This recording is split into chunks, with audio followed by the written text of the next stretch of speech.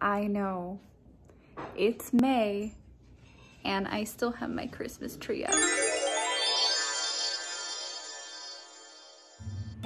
What is up, witches? If you are new to my channel, hello, I'm Carolyn. It's very nice to meet you.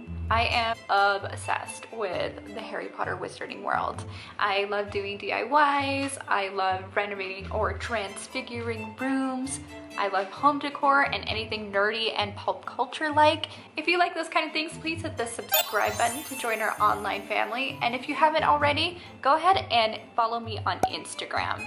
I want to welcome you guys all to a new series on my channel called House Sorting. You can expect to see a lot of organization, a lot of decorating, a lot of cleaning. That being said, in this first house sorting episode, you're going to see how I revamp my Harry Potter living room. We're going to put away my Christmas tree, which has been here for eons.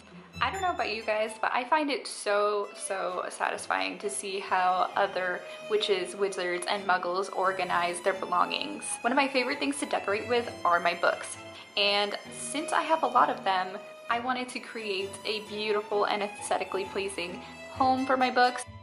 My friend Natalie, who is also a huge Harry Potter fan, will be decluttering and organizing her book collection along with her master bedroom. If you guys don't already follow her, please check out her YouTube, This and Nat. She is a teacher by day and an organizational dog mama by night. She is one of the absolute sweetest human beings that I know you will fall in love with. Anyway, no more waiting. Let's get into the video. Revelio! Welcome to the common room. As you can see, I still have my Ravenclaw Christmas tree up with the good old sorting hat that will need to be packed away today. This back area is going to be the main area of focus in this video since my bookshelf will be taking the place of my tree. I cannot wait to show you how I styled it with all my wizard paraphernalia. I am also going to be giving these wall shelves a refresh, putting away my mini Harry Potter pop figure tree and switching out the wall decor. So let's address the elephant in the room. It's May in this video, it is now June as I am doing this voiceover. Why the heck is my tree still up? In the Philippines, Christmas decor goes up in September. I might as well have just left it up. For those of you who don't know already, I lost my grandpa Christmas Day 2019. He was everything to me, but he got really sick last year. He was starting to get better, so I decked out this room for the holidays with a full-on renovation anticipating his return home, but that didn't end up happening. He did get to see photos and he was able to tell me how much he loved it, how proud he was of me, which is what drove me to create my channel. For Grandpa, we always talked about making this old house into something we were excited to share with others. So here I am, Grandpa. I'm still chasing our dream. I'm still working on taking the basic out of our Baha'i. This video was so hard because putting away this tree was like packing away that gift that I never really got to give him. I wasn't ready, but it's been about 6 months and I felt I needed to dive into some kind of home project to get excited over, especially with everything that is going on in the world right now. Starting with my Christmas ornaments, which I am going to store away in these slotted containers I got on Amazon. This is where I will be housing all of my licensed Harry Potter Christmas decorations and the mini pop figures from my advent calendar that I made into ornaments. I'm going to put the bigger orbs in the larger container. I just love that it comes with these cardboard inserts so you can optimize the storage space and keep your ornaments protected because, you know, I balled out last year on a really nice tree and decorations. We never celebrated birthdays or holidays growing up. No get-togethers, dinner parties, nothing. I want to change that and bring new traditions that my family can be excited for. That's why even though Christmas is only a few months away, I want to be excited about bringing this back out once again.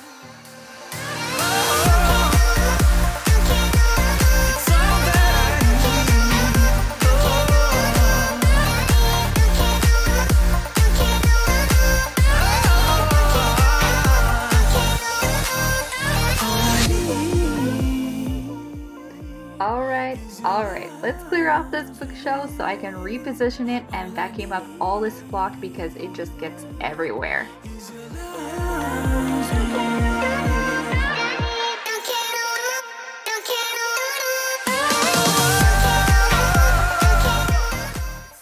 Merlin's beard. This Dyson vacuum is freaking awesome. This is a V11 Animal. I have 5 dogs, so this was an absolute must. I do have a decent canister vacuum, but it just doesn't hold a candle to this one. Plus, with my other vacuum, it was so annoying to have to deal with a cord and also worry about the little robotic end bumping into things. This one is light, rechargeable, it has a battery indicator, it gets every speck of dust, and let's just be honest, it's very pretty. I was never so excited to vacuum my house every day until I got this. With my favorite cleaning potion brand, I'm just going to wipe down my shelves before I start book styling. I wasn't happy with how the 8-cube shelf looked, so I grabbed the other shelf we were using as a bench in my entryway and propped it up next to it. Now for the fun part. Shout out to Miss K, my bestie, for gifting me this amazing trunk of hardcover editions.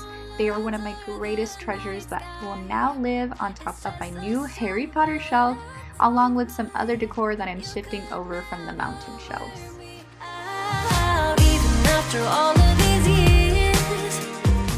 What is wizard decor without a little bit of magic?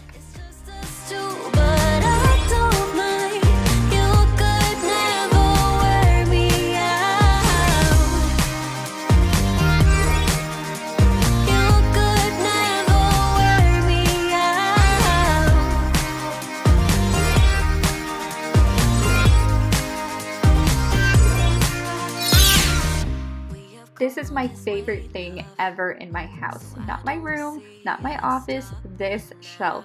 I love my books, so this just makes me so happy. I'm going to have Bookstagram selfies for days, y'all.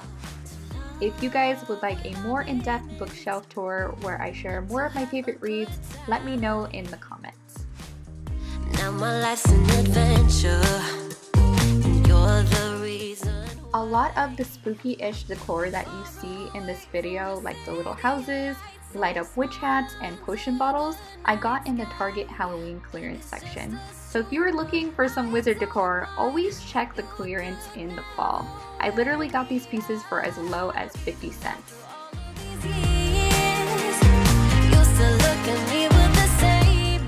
To all my magical friends, if you haven't heard already, Natalie and I are hosting a Harry Potter reading challenge this summer over on Instagram. The goal is to read 1 Harry Potter book per week, although we have included some catch-up weeks in there. But if you're a Ravenclaw like me, you probably read a book a day, in which case you are more than welcome to throw in the Fantastic Beasts series or Cursed Child. Come join us in rereading the series together over on Instagram, or if you've never read the books before, I encourage you to participate and experience the magic for the first time. We'll be looking for all your fun book picks to share on our stories. Just tag us and use the hashtag HP Summer Reading Challenge.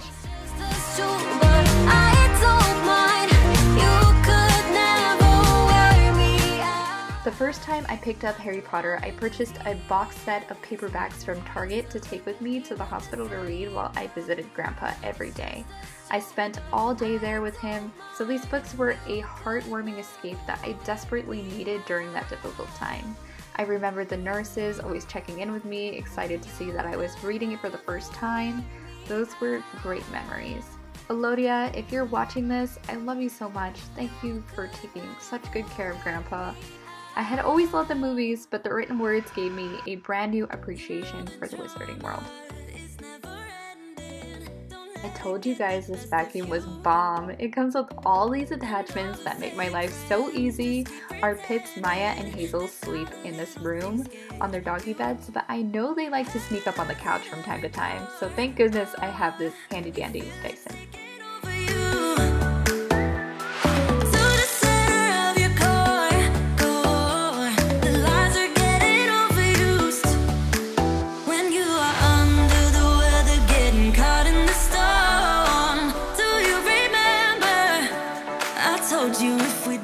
You guys like my plant? It's called a Don Hapashi because you don't have to do to take care of it.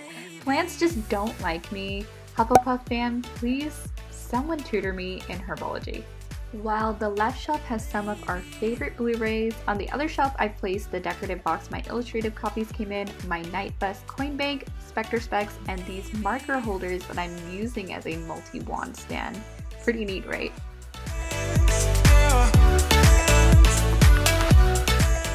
But this room is still not witchy enough for me, so I'm going to glam this antique lamp up with some flying keys that I made.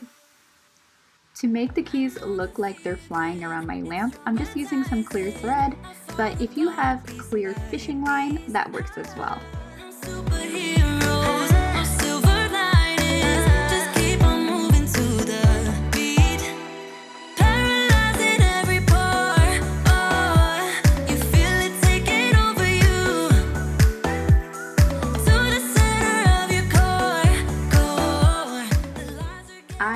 Loving this subtle Harry Potter look, but we still have one more area to touch up before we are all done.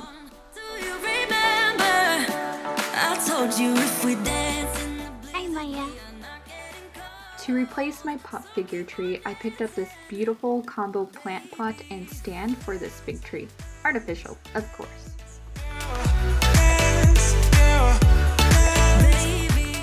I'm also going to swap out the metal wreaths for these floral Deathly Hallow wreaths that I actually made a DIY video on.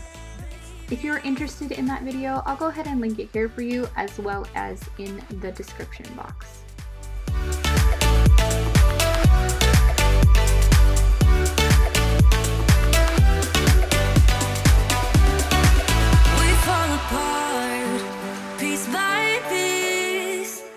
After playing with my puppies, I just have a few more things to tidy along with some vacuuming, then we were all done. Don't let them get the best of you. I was worried you blow my reputation, but I figured it's not on me. Yeah. The way you're making me shiver, your hands on myself, I keep pulling the trigger, alright. This rare finger for people like them. Oh no. Well, darling, on my mind, I'm feeling so fly up in the zone now. I'm like a golden crown, whirling high up in the sky. Oh, it's the way you make me feel so good right now. It's the way you make me feel so good.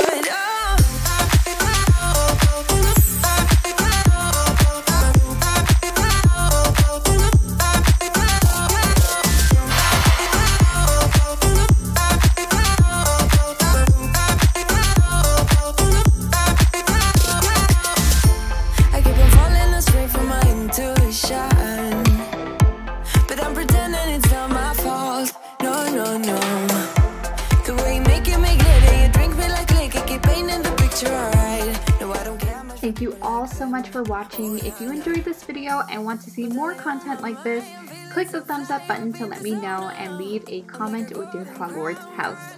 Go check out Natalie's video to see how she organized her bedroom and books, and don't forget to join us in the reading challenge over on Instagram. I would love to have you come back next week for another magical cleaning video where I scourgify my bedroom and show you how I organize all of my clothes.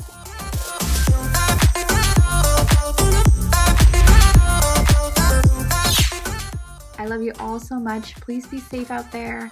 See you next time. Bye-bye.